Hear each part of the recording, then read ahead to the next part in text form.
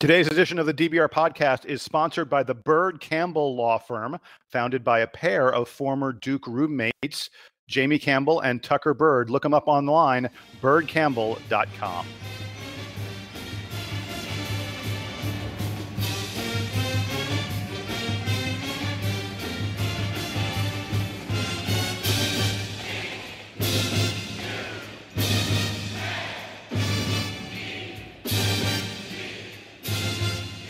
Hey there, Duke fans, and welcome to episode 89 of the Duke Basketball Report podcast. We are coming to you on Monday, October 23rd, and it was a weekend of college basketball. Yes, Duke basketball is officially back. We're going to get into Countdown to Craziness. We will recap that. We will also dive into a little bit of football and a Duke commercial, a Duke basketball commercial, or is it a Lebron commercial? We're going to get into all that, but first, let me introduce myself. I am Donald Wine, coming to you from Washington, D.C. on what is a magnificent Monday afternoon. My fellow partners in crime are here. First, I got Sam Klein in Denver, Colorado. Sam, how's the weather out there? Everything is great out here in Denver, and I apologize because my audio is going to be crummy today. I had to call in from my cell phone. This is what happens when we come to you live during the workday. Sometimes adjustments must be made, and Sam's doing I work an annoyingly legitimate job where I do have to be in the office most of the day. I need you to stop being legitimate, at least for today. All right. Well, I'll do my best. Okay. And in Atlanta, Georgia, we have Jason Evans. Jason, what's going on? So what's going on with me is when we record during the day, daytime means squirrels. And you may think, what are you talking about? Well, my dog Cameron, who, folks who've listened to the podcast for many years, they know and love Cameron. He's always barking and stuff like that. Cameron can see the squirrels when we record during the day. And so I guarantee at some point during this podcast, he will bark and go crazy because there is a squirrel outside of my window. There are always squirrels outside my window, but ordinarily when we record at night, Cameron can't see them and it doesn't matter. So I'm apologizing in advance. Sam apologized for the audio. I'm apologizing for the squirrels. Well, maybe Cameron's going to be excited about how we talk about Marvin Bagley and the rest of the Blue Devils, because I think he was pretty exciting last Friday night. Oh, for sure. Yeah. See, he approves. You can hear him. Yes. Yeah, you could hear him. And not just Marvin Bagley.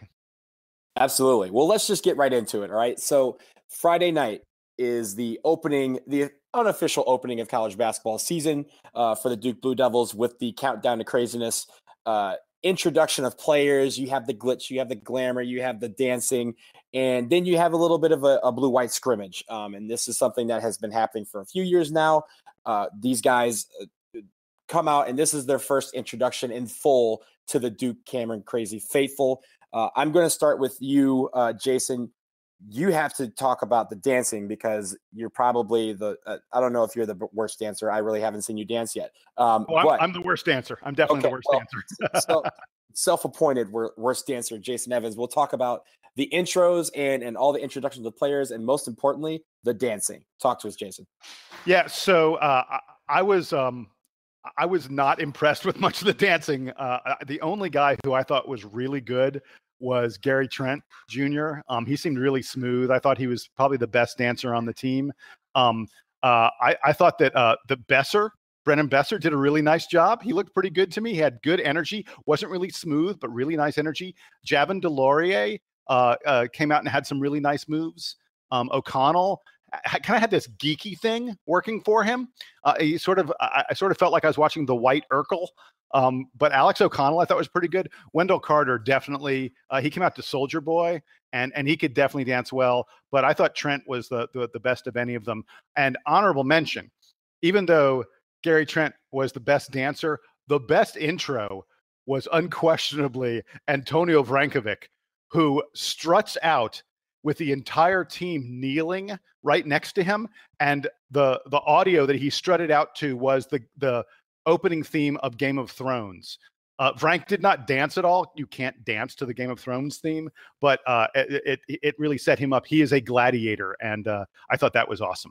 Sam, you said you wanted to mock me for my ranking of the players?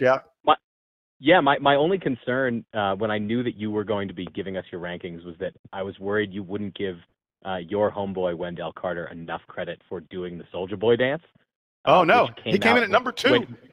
Yeah, so the one thing I needed to highlight was Wendell Carter doing the Soldier Boy, because to us on the show, that song might not seem like it was that long ago, but that song came out when Wendell Carter was like 7 years old or 8 years old.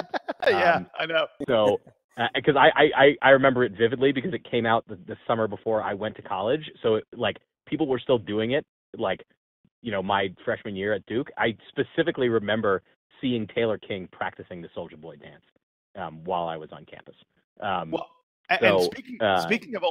Speaking of older songs, Grayson Allen. Did you hear the song Grayson Allen came out to?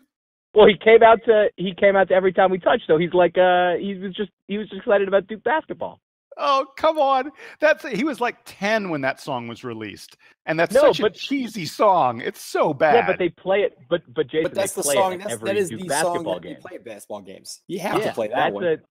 I don't even think of that song as like a pop song anymore. I think of it as a song they play at Duke games. So I remember when it came out in law school, and people asked me, "Hey, did they play Every Time We Touch when you were in college?" And I said no, because the song hadn't come out yet. But since it came out, it's been the song that they play. I don't remember that song coming out. I mean, I'm old enough to remember that song coming out, certainly, but I don't specifically remember it becoming popular. I only remember it because it's a song they play at Duke games. So I thought it was fun that Grayson Allen did that because it means that he's been paying attention for 3 years during timeouts. Okay. I can buy that. I was just like, oh God, it's such a cheesy song. No, I thought it was a great pick. It kind of brought everything together. All the freshmen who are there don't know yet that they have to be able to jump around to Every Time We Touch when they play it in the second half at a critical moment during a timeout. So I thought that was great, but I was just really thrilled about Wendell Carter bringing back a dance that really, has a lot of meaning for me as somebody who went to college in the late 2000s, I suppose. I was really disappointed that Trevon Duval didn't even attempt to dance. He just kind of came out and, played to the crowd a little bit, because he is a freak athlete. As we saw, and maybe we should actually start talking about what we saw, but as we saw during the blue-white game and the slam dunk contest, I mean, Trevon Duval is a crazy athlete. And you'd think someone as smooth as that would be a great dancer, but he didn't even try to dance. I was very disappointed. Yeah, I think that maybe it's intimidating on that stage because, a lot of those guys, they're used to performing in front of audiences, but they're used to doing a very specific thing that doesn't involve looking at the audience while they're performing. So I'm not sure how comfortable all of them necessarily are at being in front of the crowd and dancing. So I'll give them, especially the freshmen, the benefit of the doubt. Grayson Allen and the other experienced guys, Rankovich, they should all be very used to doing something like this because they've been at Duke and in the spotlight for years now. So I'll give a pass to any of the freshmen who didn't perform as well as maybe they should be able to, given their general athletic ability. See, to close us out, I just want to say I think Jason was a little hard on the team. I think the guys. Here's the thing. The dancing that they're doing is very modern, hip hop dancing. It's stuff that, I didn't grow up with, but it's stuff that, this type of dancing is what the norm is now. But what I can always pick out, some of these guys who did not dance, I can tell cannot dance. And there is a point where they said, all right, I'm going to go out here. I'm going to pretend like I'm going to set everybody up for some dancing. And I'm just going to run over and high five the Cam Crazies. And that's what they did. Jack White, he came out and he was like, I'm about to do something, y'all. It's going to be sweet. And he kind of just pointed to the sky and said, that's all I'm going to do. I'm going to exit stage right. And that's what he was supposed to do. Shouldn't they all be they should all be capable of dancing because they can all dribble a basketball really fast, right? Well, a lot of the dancing was them just pretending to dribble a basketball and just, throwing a little pop lock into it, which is fine. I'm okay with that. If you have the rhythm to dribble a basketball, you should be able to dance. You should be, but I don't know. Really, I'm not really very good at basketball, so maybe they're really, really terrible at dancing as a result. Maybe. Yeah. Hey, Donald, let's talk about the game. Yeah, let's actually talk about the game. So it started out kind of slow, and the scrimmage ended with Blue winning 43-41. There's a lot you can take from all these sides. So First of all, I'm going to start with you, Sam. Sam, did you have the point guards in this situation? Because I want to talk about those. So I wanted to. We had agreed before the show, I guess, for the audience's notice that we each have kind of different players or things we want to discuss. So the thing that I wanted to focus on was the two young guards, specifically the ones. I think Jason's gonna talk about Alex O'Connell at length for some reason, but I'm gonna focus on the freshman guards who we think are going to be getting a lot of minutes, which are Gary Trent and Trevon Duval. So we already touched on Trevon Duval in the dancing discussion, and he didn't score a lot of points. I think it was only 4 points. He did have 3 assists on the day. But what I did note about both Duval and Trent was this enormous athletic ability that for Trent translated to points in the game. He made 3 for 5 from 3. He scored 13 points. So Trent had a little more scoring than Duval did, but from both of them, you could see a lot of really great fluid movement. Both of them are able to get in the lane. Duval seems like he's gonna turn into a pretty good passer. And I think that one of the scary things about the one and done era, when Duke kind of started recruiting these kids and having them only come in for a year or two before leaving, is that you worry that like they might not be able to catch up to the speed of the game before they departed for the NBA. And from watching those two guys on Friday night, I don't think that's a concern at all. I don't think that the athleticism and the speed is what's going to stop them. I think that some of the experience is, and Duval certainly made a few mistakes handling the ball that I think are going to get corrected. But you can see why it's not probably such a challenge for Duke to be limited in the guard rotation, because those guys are so athletic. And I think that, like, Justice Winslow or like Tyus Jones, they're going to be able to integrate pretty quickly into the game plan. And it also gives me hope that, despite the fact that they, are freshmen and generally it takes freshmen longer to develop on defense, the fact that they're both athletic and pretty long gives us maybe some hope that the defense won't be so bad kind of early in the season the way it's been the last few years. That being said, I mean, both teams scored over 40 points. It's kind of hard to take away what you see from the defense in these games. And in particular, I think the thing that we should be discounting, and again, I know that Jason's going to talk about Alex O'Connell, is how good the kind of second tier players perform in general in these games relative to the first tier guys, because they're all familiar with each other. And so, be it, looking back in the past, guys like Brian Zubak or Marty Pocious, who had big, countdown to craziness or blue-white game performances early in their careers, you have to kind of step back and realize they're doing this against the guys that they play against every day in practice. So everyone is really familiar with everybody else's styles and the ways that they prefer to play. So some of the kind of talent might be overshadowed by guys who are paying a little bit more attention and know what they can get away with and what they can't in practice. I can't believe that you just talked about those guys and you didn't mention Trevon Duval's lob to himself, which was one of the most ridiculous things I've seen in a game. I mean, I know it's a practice game, but wow. It was, if you didn't see it, it was fabulous. It was stupid because in the context of a game, he would be thrown out immediately. But and it was also in like the closing 2 minutes of the scrimmage, right, when he did that. Yeah, but it was a close. It was a close game at that point. It was a close game, right? Coach K would have benched him for a month for doing that in a real game. Well, do you remember? It was when I was in school, the year that Elliott Williams was a freshman. He got some playing time at the end of one game, and I don't remember who the opponent was, but he stole the ball and went for the breakaway dunk and did a 360 dunk, and there were only 40 seconds or 60 seconds left in the game, but Coach K called a timeout to put him on the bench for that. Yep. I mean, obviously this is not the same thing. There are referees and a crowd and everything, but it was awesome. Not everybody can throw the ball off the backboard in transition like that and catch it and dunk it. So I think that, it kind of leads me back to one other point that I meant to make, which is that I think one of the concerns going into this season that we have talked about and that is going to be a theme that I'm sure we'll talk about more is the lack of outside shooting on this team. Like I said, Trent had actually a nice day shooting from outside. O'Connell did as well. We know that Grayson Allen can shoot, but I think that relative to other Duke teams in the past that have been very reliant on the three-pointer, this team is going to be a lot more reliant on the inside game. And again, I think that these guards, with their athletic ability and with their ability to drive and in Duval's case, hopefully make some good passes, should negate some of that lack of outside game. And I think we're going to see a lot more dunks than we have seen in years past from Duke teams, kind of minus the Mason Plumlee experience.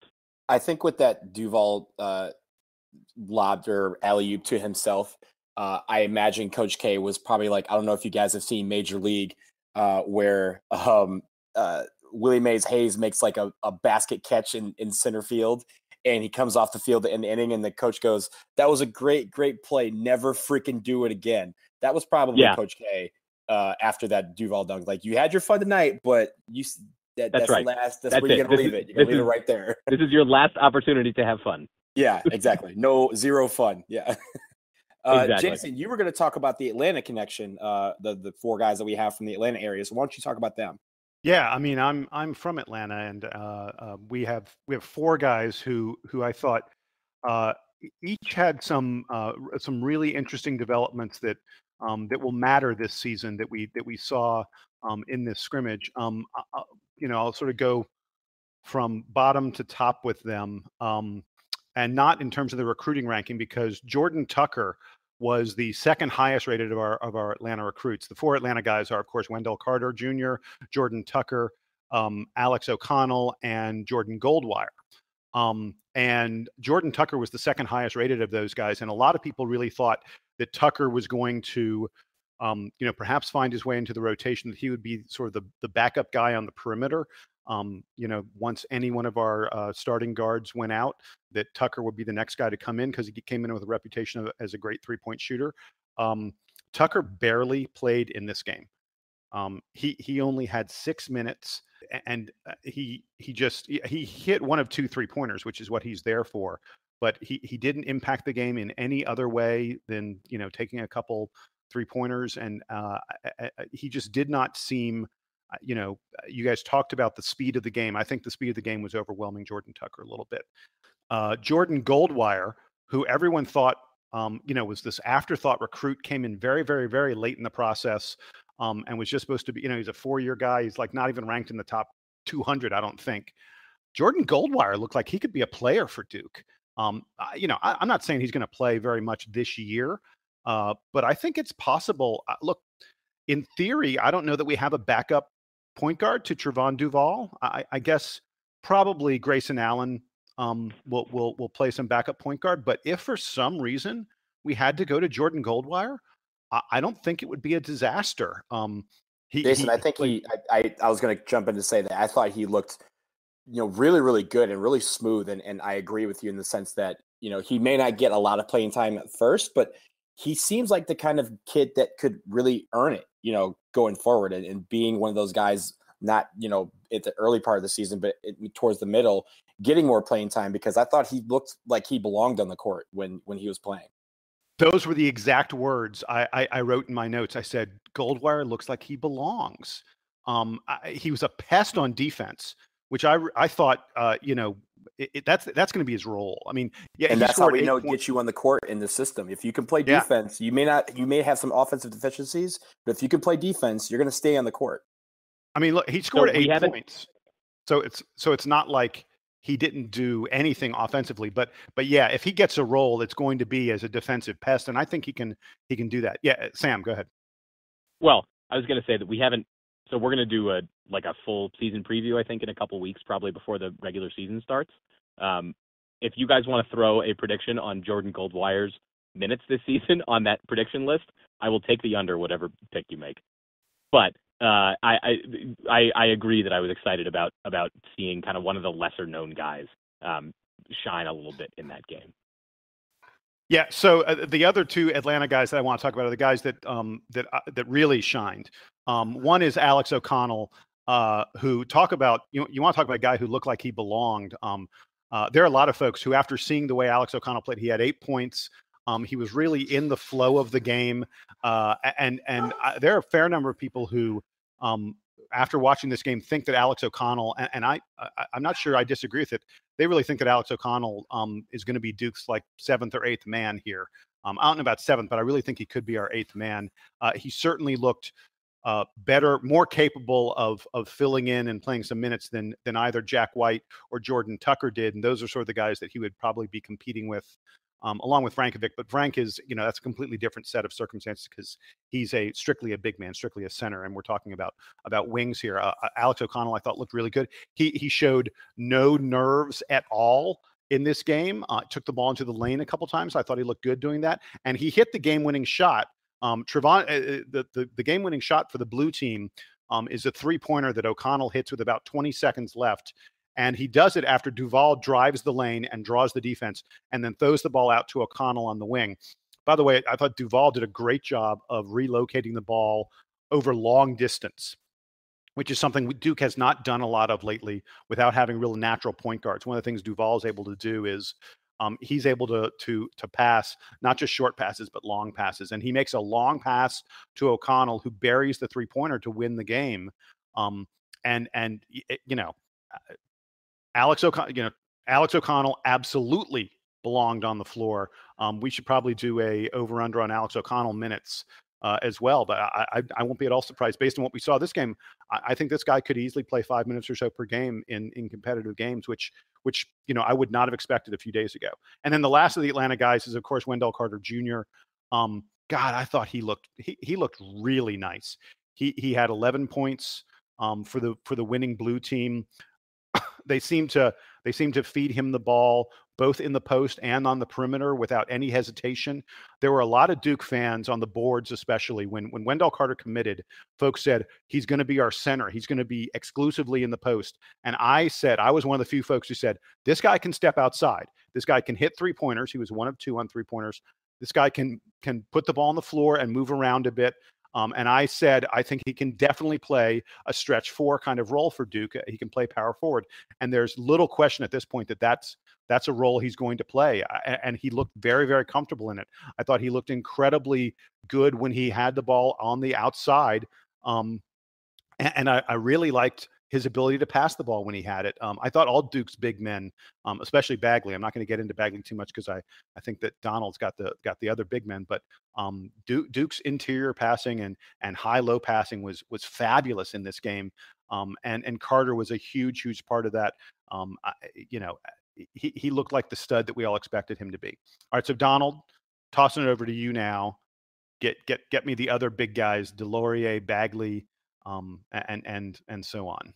Well, you touched a lot on it when you were talking about, and this is one thing that I took away, not only from what I saw, but from the comments about the game and about the big men. They're going to have to be very good at passing the basketball because in this offense, we talked about this a couple episodes ago. We're going to have some instances where Coach K may throw 3 big guys at an opponent, which means one of those guys is going to need to be able to pass the ball and play from the perimeter. We saw a little bit with Wendell Carter. He can play outside. I thought, Bolden, I didn't think had a great night, but I thought he did really well at moving around on the perimeter, a lot better than he did last year. And I think that just having that is going to stretch a defense out to the point where it'll allow people inside to be able to shine. I thought Marvin Bagley had a great night. He looked impressive. He looked every bit, you say the hype around him. The hype was every bit as real last night, I thought, for him, because his game was so smooth. It's very, very fluid. He knows where to be on the court. He knows where his teammates are. And even when some of the things that he messed up on, it was more a sense of, by the time the season starts, that's going to click. And I think that he is just about there when it comes to being one of the, best freshmen in the country. I thought I saw that last night from Marvin Bagley III. Marquise Bolden, I think, is going to have to improve a lot on his finishing and just, his all-around court awareness. But I thought what he did last night was very promising, given some of the things that we saw last year and some of the issues that he had with staying on the court. I didn't see a lot of that last year. So I think he's grown. I think he's improved. He seemed more confident. Didn't you think he seemed more confident? That's the word, confidence. That's exactly what you're going to need. Yeah, that's the exact word. I think Go ahead. I really saw that with Bolden, particularly on defense. And we know that this point has kind of been de-emphasized the last few years as there have been more freshmen in the program. But we've talked about it on the show before, how Coach K likes to give guys minutes based on how well they're playing defense.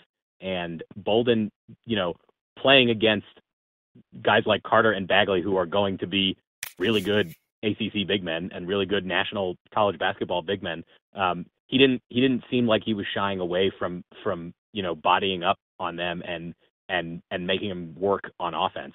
So I feel a lot more confident. Like you guys said, the confidence definitely has improved for Bolden. Really quick, let's be clear about Duke's big men. The five guys who are going to get minutes, and I'm including Vrankovic in that, but DeLaurier, Carter, Bagley, and Bolden, and Vrank. This is the best big man unit in college basketball, and it's probably not even close. And for these guys to play as well as they did offensively and defensively against this kind of competition was, I think, a really big deal and a very good sign. I mean, it's going to be very rare that Marquise Bolden is going up against someone as good as Wendell Carter or Javon DeLaurier. I just think, it's a great sign for him to be able to play that well. Yeah, and I think when you mention the word confidence, I think, with Bolden, there's a couple times, he got a couple personal fouls. And last year, if he got a foul, he would you would see him kind of turn to the bench as to say, well, I'm coming out, right? And you didn't see that with him. He played all 20 minutes in the scrimmage. So what you like to see is when someone has something bad happen to him, the term next play really means next play. You shake it off, you get to the next play, and you try to redeem yourself on the next time down the court. And I thought he did really well at that. If he did something where he didn't get a good shot off, or he made a bad pass or something like that, he gets back on defense and he says, okay, I'm going to, redeem myself down here in this end, and that'll translate to our team on the offense. So I thought he did really well at being confident of being on the court. If he did something 100%. If he messed up, he just said, okay, next time I got your back. And I think that's what you need to see from him, especially when we have these three, 2 or 3 big men lineups that we're going to probably see early on the season as a test. On Javon DeLaurier's part, I thought he didn't do well offensively, but he did especially well defensively. We're going to need his athleticism on the defensive glass. And you could tell last night on Friday night, that he has that athleticism to pull down rebounds and get everybody out on the transition. He had 9 total rebounds. He had 3 of them on the offensive end. And one thing that leads me into is something that was coming up early on in the broadcast. They were talking about how we weren't very good at offensive rebounds last year. We took a lot of threes, but it was a lot of trips where if we missed a 3, we were coming back on defense. We're obviously not going to be as good a shooting team this year as we were last year. We're going to be a lot more physical on the inside. That's going to lead to a lot of offensive rebounds. Each team had 9 offensive rebounds last night. And I think that is going to be the key. If we're active, these guys are active on the inside, getting loose balls, getting rebounds, that's going to turn to easy points for us. And I think one thing that I saw last night from the bigs, from DeLaurier, from Bagley, and from Bolden, that I think is going to translate really well is that athleticism on the glass. Because if we can get those balls, turn them into points, those are going to be easy, not only easy baskets for us, but momentum killers for the other team, and just outright demoralization. And if you get an offensive rebound, put it back up for a slam, that's going to really demoralize an opponent. Because again, it happened to us a lot last year, and we want to make sure that is going to be the team. We're dishing out the damage this year, and I think those guys were really good at that. I'm really looking forward to see more of that going down the road. I think your assessment of our bigs was dead on target. One thing I loved was their ability to pass. And I mentioned this already, but they never panicked when they were double teamed. And Javon DeLaurier had 3 assists. You're right, his offensive game, didn't seem too great, but a couple block shots, all those rebounds, 3 assists. He's bringing athleticism to the table. And he had this feel, so it's like he's a stat stuffer, and that's exactly. Every great team has a stat stuffer who does not like. If Javon DeLaurier has some games where he has like 3 points, but has like 10 boards and 2 blocks and 5 assists and a couple steals, that's going to be great for us. I don't know. I don't think he's gonna have many games like that because I don't know he's gonna get that much playing time to get those kind of numbers. But yeah, you're right. I mean, I think if DeLaurier is playing, I think he's gonna play maybe around 10 minutes a game, and if he's grabbing, if he's grabbing 4 or 5 rebounds in those 10 minutes, maybe blocking a shot or 2 and getting an assist or 2, yeah, you're right. He doesn't need to score because we're gonna have other guys who can score. Well, and the rebounding is going to be really important this year because the shooting isn't probably going to be as good as it normally is. So look for all those big guys to be rebounding a lot, but particularly on offense, where we're going to have to get second chance points in a lot of cases, because I don't think we're going to see kind of the same efficiency that we've seen in years past. It might look, honestly, more like UNC's team has the last couple of years, where they've just relied almost totally on offensive rebounding to create offense for them. They did mention that on the broadcast, where they said last year that they were terrible from the perimeter, but they got so many offensive rebounds that it turned into easy baskets. That could be us. I mean, they won a national championship with Joel Berry as their point guard, right? So it can be done, and it can be done in today's game. I want to ask you guys in 1 second who the biggest surprise was. What was the thing that surprised you the most? But before, I wanted to just mention one of you, I think Sam mentioned Zubek. Brian Zubek had a huge. That'd be Brian, yeah. Yeah. Greg Kubek was before my time. Yes. Yeah. Brian Zubek had a huge game at Countdown to Craziness once a few years ago. I think it may have even been his freshman year. It was his freshman season, which was the 2006 year when we lost to VCU. Right, and he was not a player during. I mean, like, he had this huge game at Countdown to Craziness, and then he basically was a non-factor all season. He was a non-factor most of his career until sort of midway through his senior season, when he turned into one of the greatest offensive rebounders college basketball's ever seen. But I bring this up to note that. You don't want to read too much into Countdown to Craziness. I mean, 2 years ago when he was a freshman, Chase Jeter had 11 points and 9 rebounds in Countdown to Craziness. And he was a very highly touted recruit. And you would have sworn at that point that Chase Jeter was going to go on to become a stud for Duke on the inside. And now he's gone. Last year, Marcus Bolden had a really good Countdown to Craziness. He led the whole team. He had 7 rebounds. He was altering shots, and everyone thought he would be a significant player for us, and he barely got off the bench most of last year.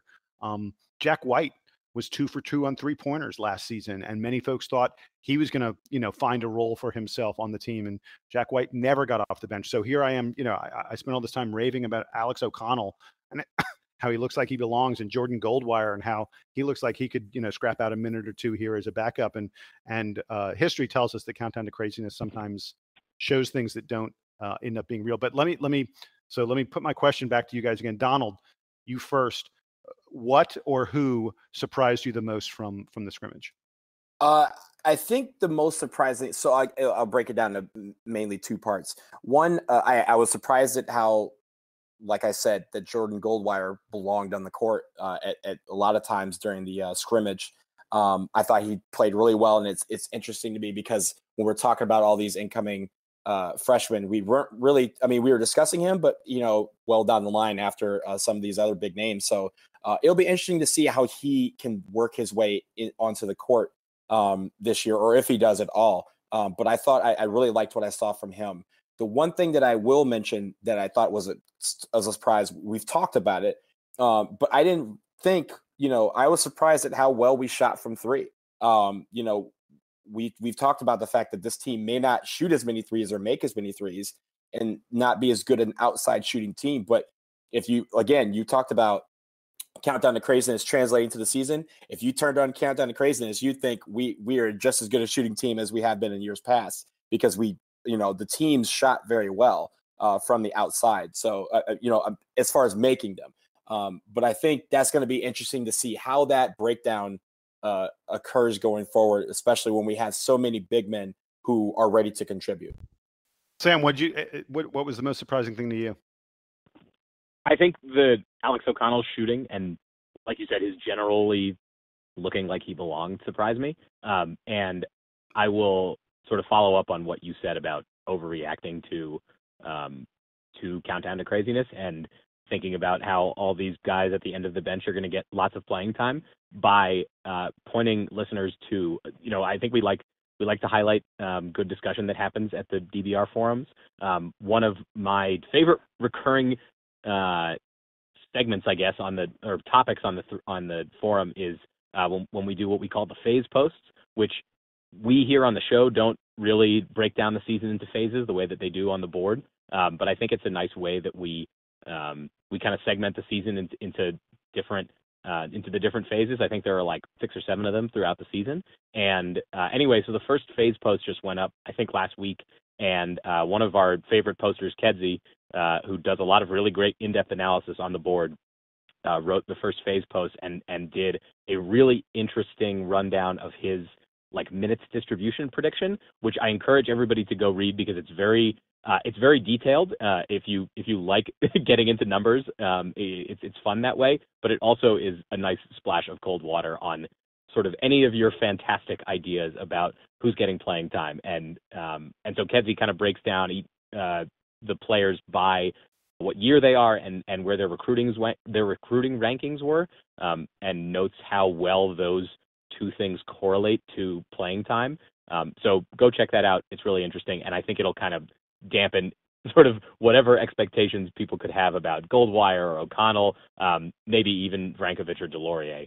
So it's really interesting stuff, and to remind everybody that the forums do produce a lot of good discussion.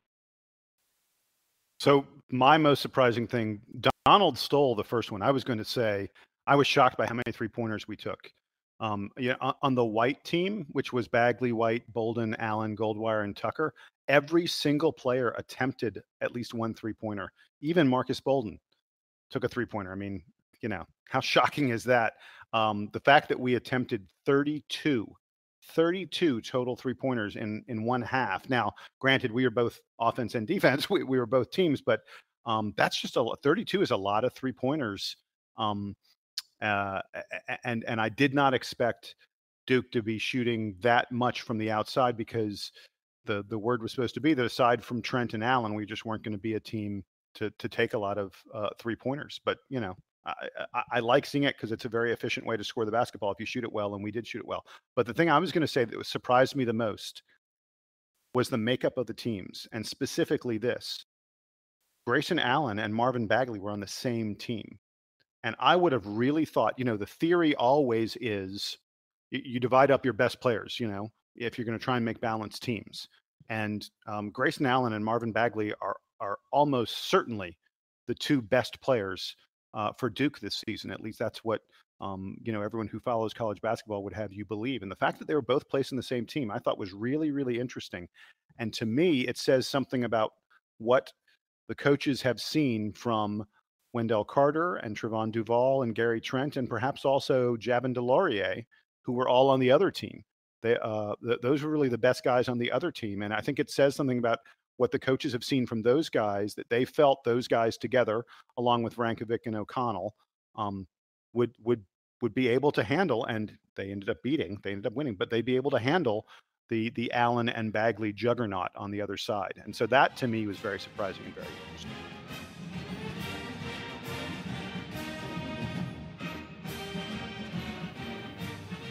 Okay, I think that's going to do it for Countdown to Craziness. But before we get into football, I'm going to kick it to Jason, because Jason's going to talk about a cool commercial that came on or debuted, I guess, last week prior to the start of the NBA season. Jason, tell us about this Duke commercial. So this was just fabulous. Nike just introduced this a few days ago. They've been running it. They ran it on the NFL. They've run it on some NBA games. It is a commercial that starts with a little kid holding on to a basketball, and as he looks into the distance, he sees sort of his basketball career play out in front of him. And Sam, I believe you have not seen this commercial yet. Is that correct? That is correct. All right. So we intentionally had Sam not watch this commercial. And so Sam's going to go away for a moment, and he's going to watch the commercial while Donald and I talk about it a little bit more. Then we're going to get Sam's live reaction to this commercial.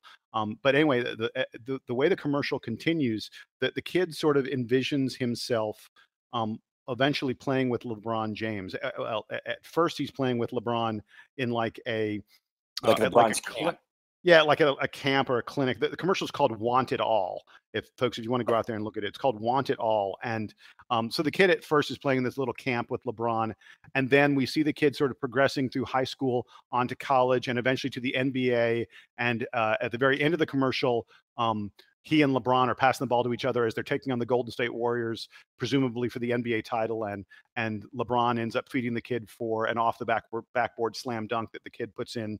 And he wins the NBA title alongside LeBron James. But the really cool part, the reason this connects to Duke, is the middle of the commercial is the kid committing to college and then playing in college. And he commits to Duke and he plays for Duke. And I think it's significant. I mean, look, Duke is a Nike school, and Nike wants to promote Duke. We've talked on the podcast a lot lately about how the shoe companies are very invested in the schools that they support. Adidas and Louisville being the one that we've mostly talked about, but Nike is very into Duke University and supporting Duke. But Nike has a lot of other programs, a lot of other schools, and I think it's a really big deal that they picked Duke for this.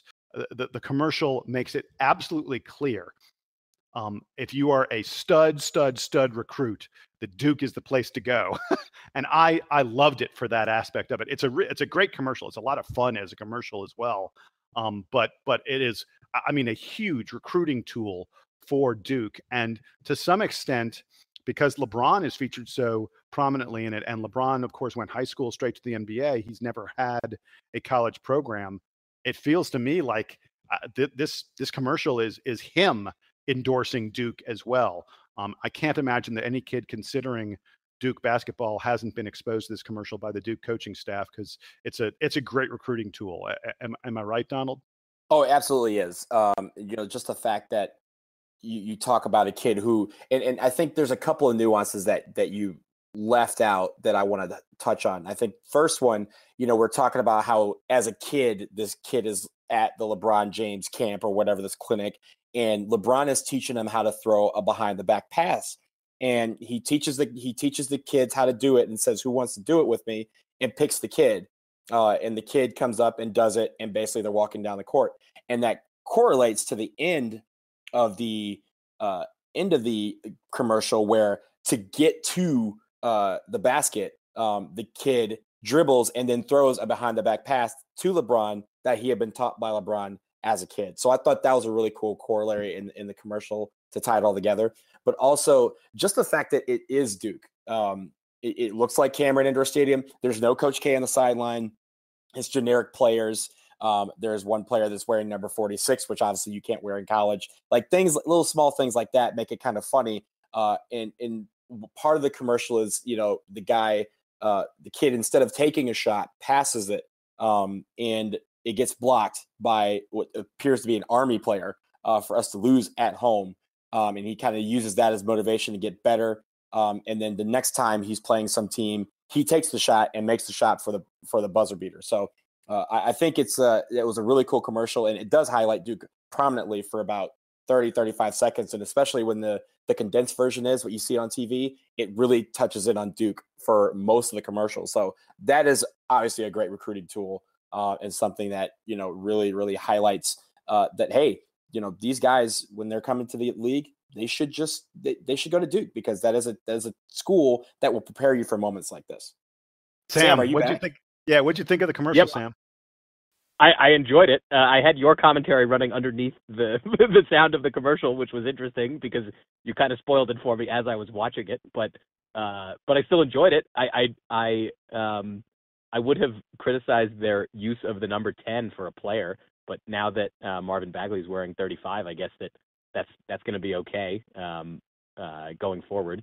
But no, I mean your general take about how Duke kind of fits into the to the whole progression is really cool, and I think is a strong recruiting tool. And I like the having some kind of challenge and having the haters doubt you and all that stuff, and then coming back and getting better. You can see that sort of thing happening to probably any college player who gets a lot of hype and is expected to do big things when they come to school. So I'm pumped about it. I'm also surprised, I guess, that Coach K didn't make an appearance because he has his own contract with Nike to do the merchandising and stuff with them. So I'm surprised they didn't drag him in for it. And I also didn't know that Durham had downtown basketball courts that looked like the one in the commercial. Yeah, I don't know where they. I don't know what that is. I don't think it was downtown Durham at all. Yeah. I suppose the reality doesn't have to be exactly true. I don't think the kid wasn't supposed to be from Durham. I think he's just from any place. Yeah. But if he was, but if he's a one and done, I mean, maybe he's not a one and done kid. Maybe this is sometime in the future when they've changed the one and done, or maybe he's staying longer because he's Grayson Allen. But presumably the missed shot to the making the shot happened in the middle of the season. So maybe he went home for winter break and was playing outside in the middle of winter. I don't know. I'm gonna break it down too hard for that regard. I think that you guys touched on kind of all the important points, and I don't know. It is really cool, and it does. Even the long version isn't. Donald, you mentioned the kind of the made for TV version of it, but the long version really focuses on Duke a lot, and in that at the end when they have the flashback, or when the flash forward ends, I suppose, and it comes back to what I guess is the present day. It flashes right back through Duke, so it's like if you want to play in the NBA against Kevin Durant and with LeBron James, you're going to do that by going to Duke. So that part was cool. How much do you guys think John Calipari dislikes this campaign? Quite a bit. Like, do you think he called like his Nike guys and was like, guys, come on, do we need this? Was this necessary? I'd like to think there were a handful of Nike coaches who were not thrilled about this commercial coming out. Not honestly that I think it's going to make so much of a difference, but it, every little bit is something. Well, it just reinforces this notion that has happened over the past several years with Duke's, really almost unprecedented recruiting success. It reinforces the notion that if you're a stud in high school, you want to go to Duke. Yep. And also it also kind of highlights the property that, taking out North Carolina, because North Carolina is the Jordan brand, and that they treat those brands separately when it comes to these commercials. But it seems to me that Duke is Nike's hottest commodity when it comes to college basketball. We were talking about Adidas and Louisville, but Duke and Nike are at this point go hand in hand. And you could see them making either multiple versions of this commercial where it's players at different schools, or a much more compressed commercial where it's like a neighborhood of guys growing up, like if they all grow up like around Rucker Park or something, and one of them ends up at Duke and one ends up at like North Carolina or Kentucky or Oregon or any of these other big Nike schools, Arizona, and then like maybe they all separate and go to different schools, and they all come back together and they're like in the NBA. They could have written it that way, but they chose to write it this way. So, Sam, you hit on a good thing. I can't imagine. Can you imagine how would we have reacted to this commercial if the kid had, in a prominent major commercial, like I said, this is a long spot and it is running all over the place. Nike's running this everywhere. How would we have reacted if the kid had been playing for Kentucky or playing for Carolina or playing for Oregon? I mean, if he's playing for Oregon, which is Nike's home school, so to speak, you would have kind of laughed about it. You would have been like, that's a joke, the fact that they picked Oregon. For Oregon, it would have been more obvious because Oregon isn't nearly as prominent of a basketball program. I think if they picked Kentucky, it wouldn't I don't think it would resonate with me the way that it resonates probably with Kentucky fans that it's a Duke that the thing takes place at Duke. I think it would seem like whatever they did that thing at Kentucky, and Duke doesn't need that anyway. I'd like to think I would say that. Yeah, I haven't seen the Kentucky version of this commercial that doesn't exist. So I would like to think that it wouldn't faze me kind of the way that I bet other fan bases probably don't like seeing Duke in a commercial. I would say, though, I think that if it was a Kentucky jersey or Oregon, I mean, Oregon, you guys are right. It'd be more like, oh, Oregon, that makes sense, Nike, whatever. But if it's like, Kentucky or like Arizona or something like that. Adidas. Arizona's Adidas school. Arizona is now? Or is it? No, Arizona. Yeah, did they switch? Because Arizona State is. Arizona State is, and UCLA is Adidas. Yeah. But I'm pretty sure Arizona's still Nike. Yeah. I thought Arizona's caught in this Adidas scandal, aren't they? Yeah, but they're not Adidas. Yeah, that's right. It's okay, yeah. Right. It's a different thing. Yeah. Okay. But the whole point is if it's one of those schools and it's on TV, no one's talking about the commercial being a recruiting tool. I think it's because it's us that people would say, oh, it's really convenient that Duke's on there. They're going to be able to use this to recruit players because it seems like for people, they think that the only way we can recruit these big guys is if we're on TV and on these commercials and hanging out with having LeBron, highlight, give us a shout out, or Kobe. It really is a school, and the school is what Nike is saying is that, hey, this school is selling itself. This is not a recruiting tool. You guys see that this kid can make it, and this is a plausible commercial because he's wearing a Duke jersey, and I think that says everything. I love it. I just love it. It's good. I'll watch it again.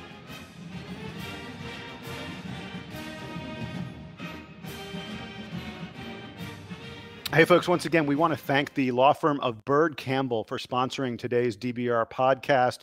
Jamie Campbell and Tucker Bird, both diehard Duke fans and alumni. They went to Duke together. They were class of 1978. And just a few years ago, they decided to form a law firm together. The Bird Campbell Law Firm has offices in Dallas, Orlando, and along the Gulf Coast of Florida. These guys have watched Duke football and basketball for many, many years, and they are truly true blue. You can reach out to them at birdcampbell.com, BYRDCAMPBELL.com. And Jamie and Tucker say, go to hell, Carolina, go to hell.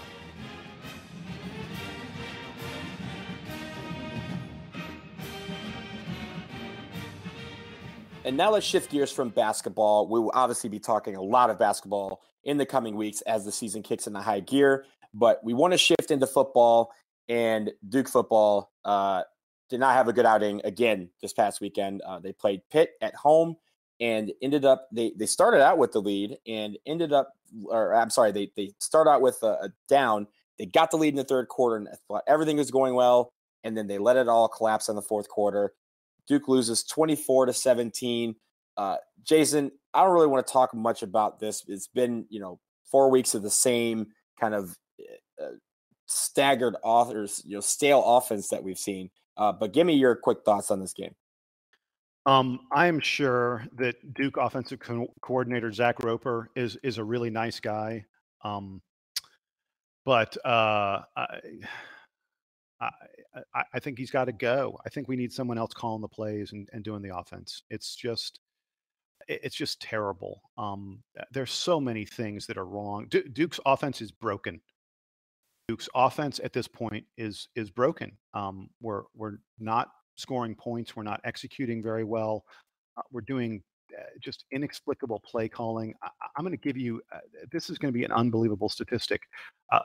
The two most talented offensive players for Duke, I think every single person would agree about this, are Sean Wilson and Britton Brown.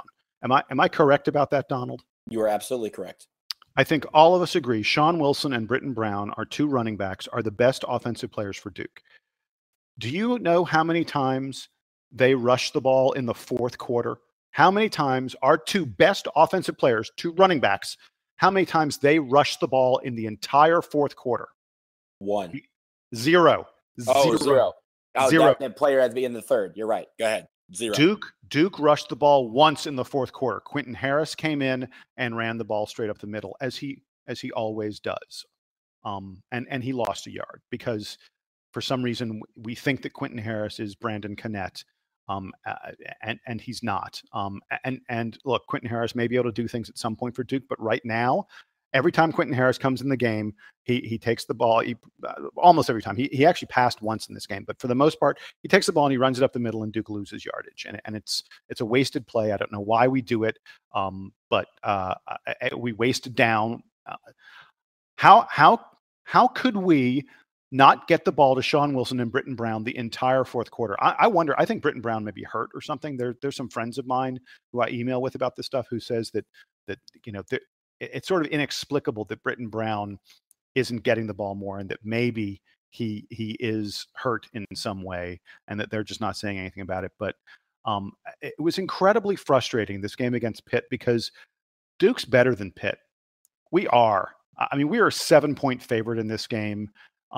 Pitt's only in this game because they had two plays where they ran the ball up the middle, and for some reason, all our linebackers and all our safeties ran to the sidelines. And so, they ran the ball up the middle with Darren Hall, and he just ran and ran and ran forever. And scored touchdowns. He got like 160, 170 yards off of two plays. That ended up both being touchdowns for him, and that's the whole reason Pitt was even in the game. Yeah, he had two.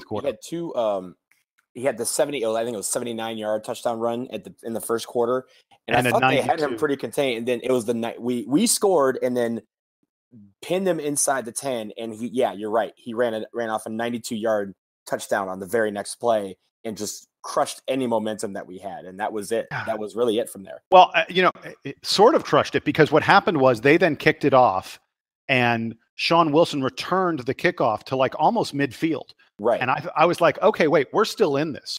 We still got a good shot at this.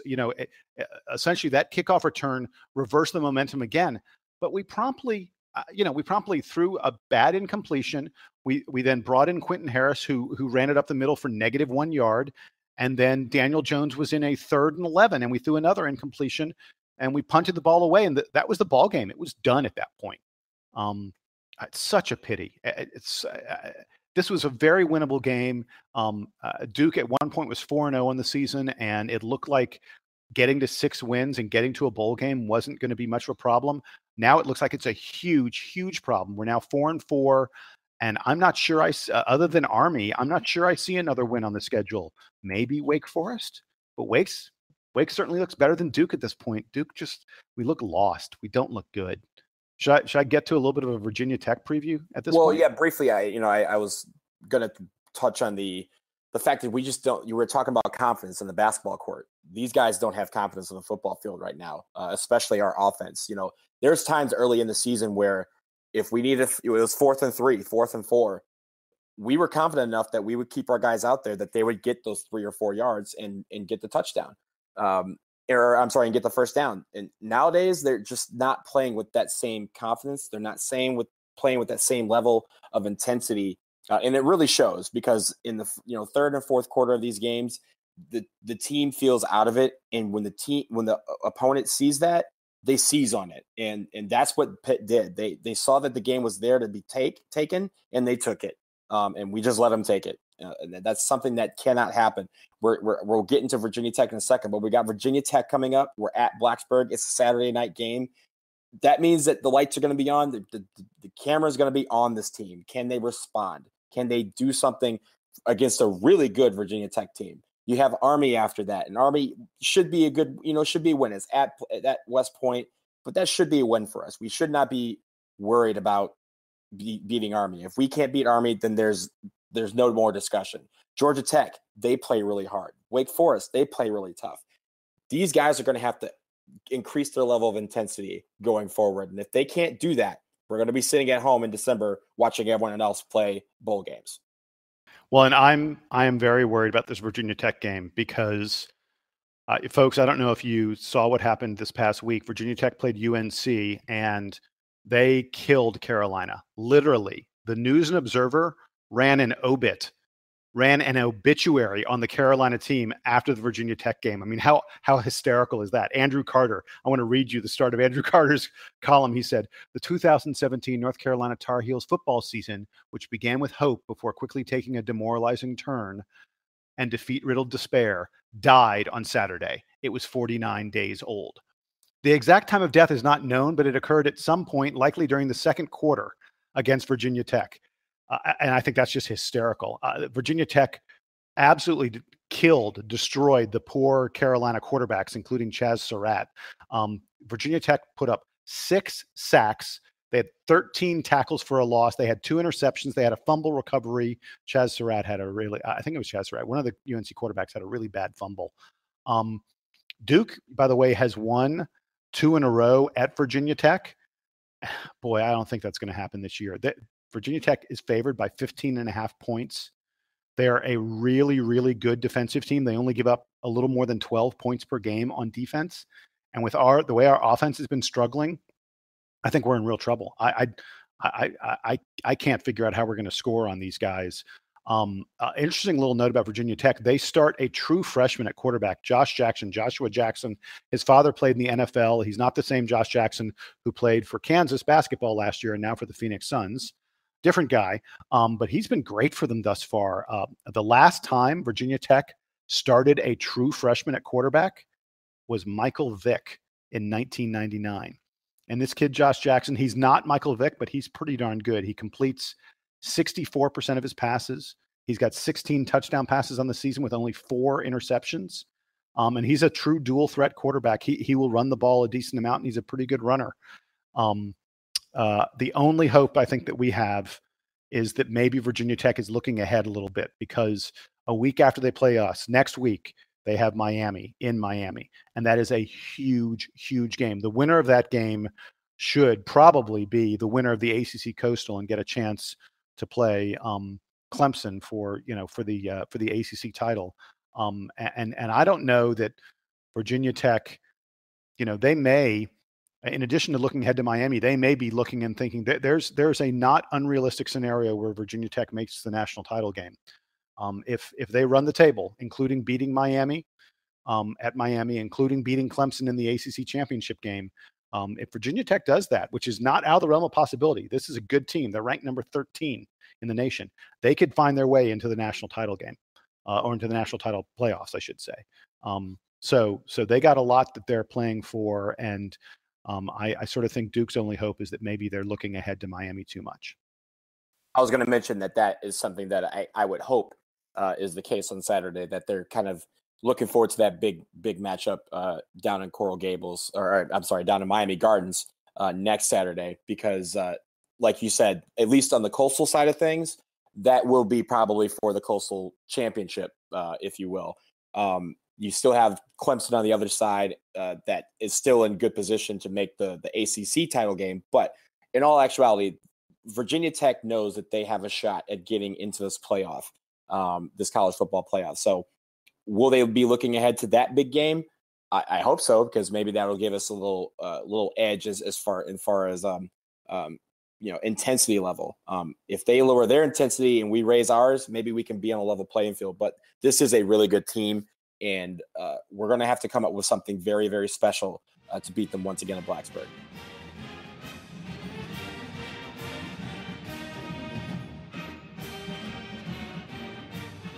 And now we're going to move on to parting shots, and I will start with you, Jason. What do you got for us?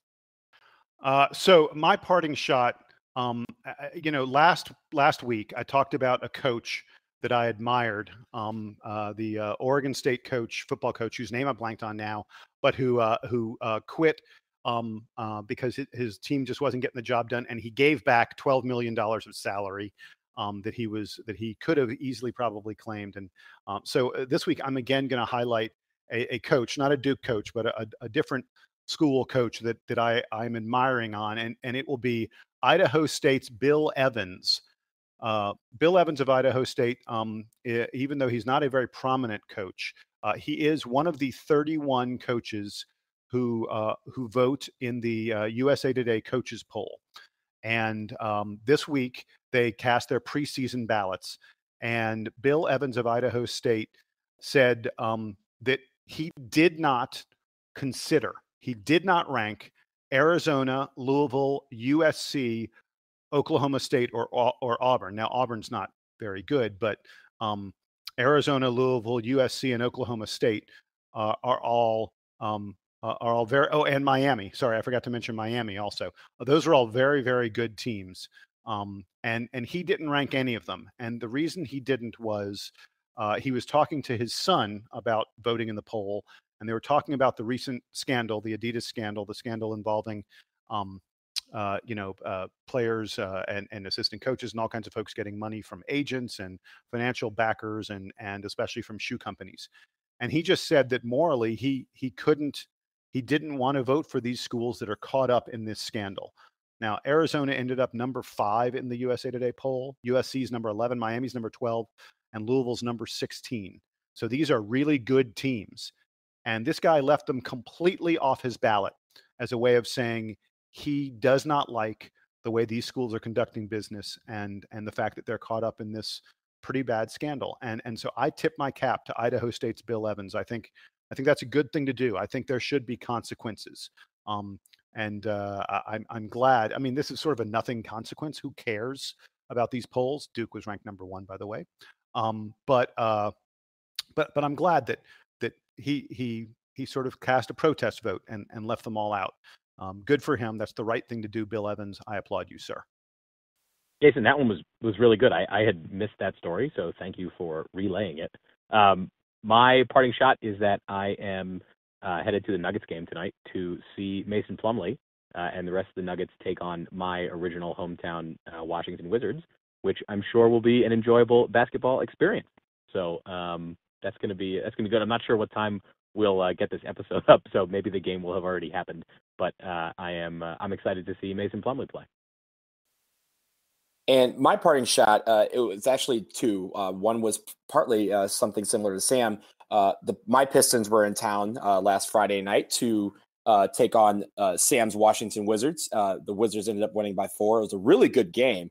But what I'll highlight is that Luke Kennard made his season debut for the Detroit Pistons and made his first 5 shots and was looking really, really good on the court. So this bodes well for me. I think Duke fans will obviously take great pride in knowing that he's off to a great start for the Pistons and in the NBA. So hopefully that continues the rest of the season. But my other parting shot that I wanted to give out quickly was a farewell to RFK Stadium, which is a stadium that, as many of you know, is near and dear to my heart. I know Sam for his Redskins. RFK was their home for a couple decades. But I think last night was the last game at RFK for DC United. It doesn't appear there will be very many games after this of any kind at RFK Stadium. But if you guys have checked out RFK, you know that it is a cathedral for not just soccer, but also football as well. And it will be sorely missed. It was a great atmosphere, a wonderful day yesterday. And that's why we're kind of recording on Monday. The guys, thank you for letting me enjoy that last bit of RFK nostalgia. But RFK, we salute you and farewell, sir. You will be missed. Hey, the Washington Nationals also played for 3 seasons at RFK. Correct. When they came to Washington in 2005. So I saw some bad baseball games there. As did I, actually. May it rest in peace. Yeah. And that shall do it for episode 89 of the Duke Basketball Report podcast. Remember, you can check us out on the forums at dukebasketballreport.com. But for Jason and for Sam, I am Donald. Thank you so much for joining us. And Duke Band, take us home.